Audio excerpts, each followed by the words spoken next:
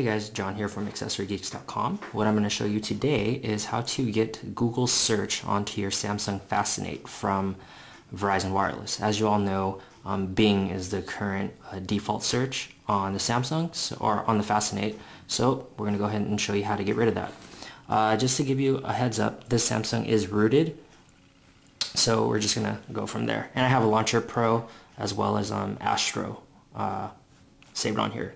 So what I'm going to do is, I'm on Android Central. Credit to Android Central for providing the guide. You're going to go here, and they're just going to tell you to download the enhanced Google search from the second post in this forum. So we're going to go to that forum.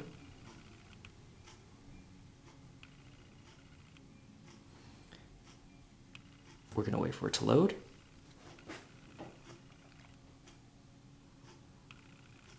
And what they're talking about is that post right there from Mr.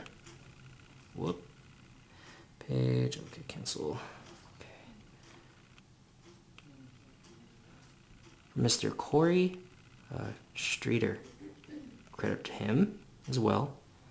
So his instructions state to download to SD card and run. So we're just going to go ahead and run it straight from the phone.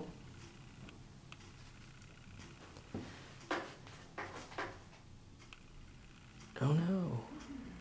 Okay, I'm going to take this off screen really quick so I can put in my username and password.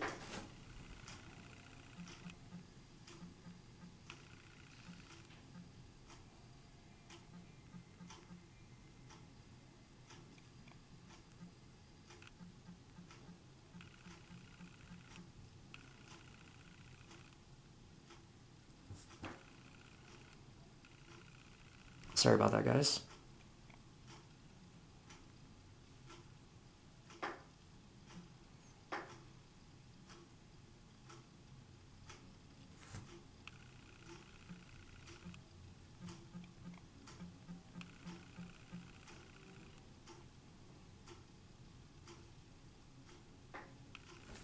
Okay, sorry. Now it's downloading.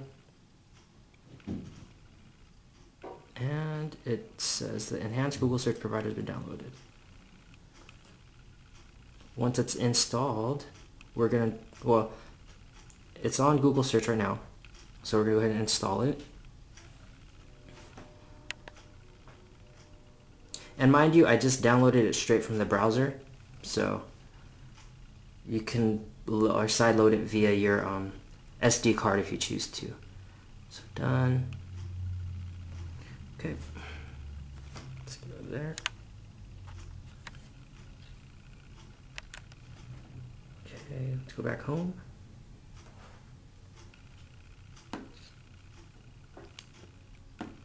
Home. Okay, as you can see, because I am using LauncherPro, it gives me this option. So one of the most important steps is you have to use a third-party launcher.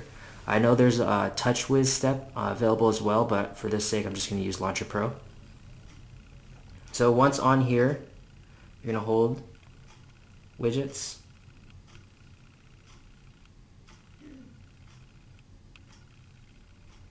You're going to go to search.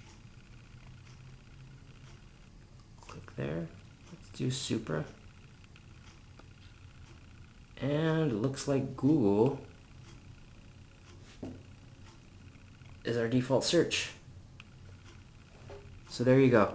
To run through the steps really quick, you have to go to Android Central, download that APK file that's in the second post. Once you download it, you're going to install it onto your phone. And depending on what method you use, whether you do it onto your SD card or you download it directly from the browser, which I did, you're going to install that onto your phone, and then you're going to have to run a third-party launcher, like a LauncherPro. You're going to add the search widget onto your home screen, and from there, you can set LauncherPro as your default, but from there you're going to have Google search as your default search engine. I believe this works same way. Supra. There you go. So, search button works, and the widget works. So, yay, no more Bing. Anyways, I'm John from AccessoryGeeks.com. If you guys have any questions, please subscribe to our channel and leave me a couple comments. I've been really good with responding to a couple of your guys' comments. So, like I said, if you have any questions, please feel free to hit me up. If not, this is John from Accessory Geeks letting you know you got it from a geek.